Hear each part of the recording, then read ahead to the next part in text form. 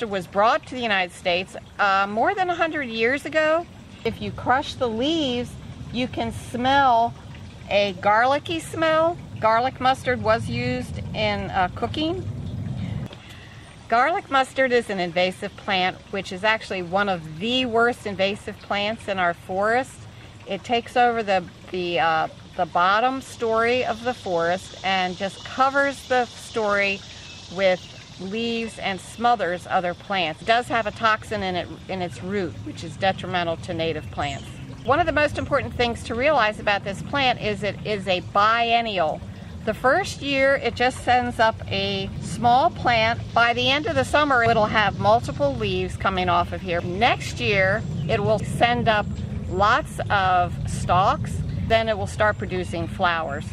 Where the flowers were on the stalks, the entire plant will die back at the base, and all you'll have left is the stalk. Each stalk has seed pods, multiple pointy, skinny little seed pods, and each one of these has many seeds in it. When these seeds are ripe, the seed capsule or pod will explode open and project these seeds out several yards.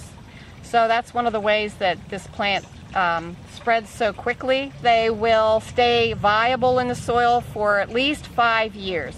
That means once you start trying to get rid of it, if you've got a mature plant that you let go to seed, you're going to have seeds that are going to continue to come up for 5 years. So the trick is, of course, don't let it go to seed.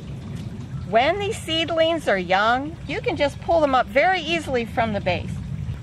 You do want to get all the root, but they don't have too much root. Or what you can do is cut the flowering stalk all the way down to the bottom.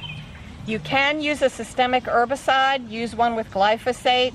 If you have huge patches of this, you'll see here we've got little seedlings coming up all over the place. These are an evergreen, so you can really spray these year-round.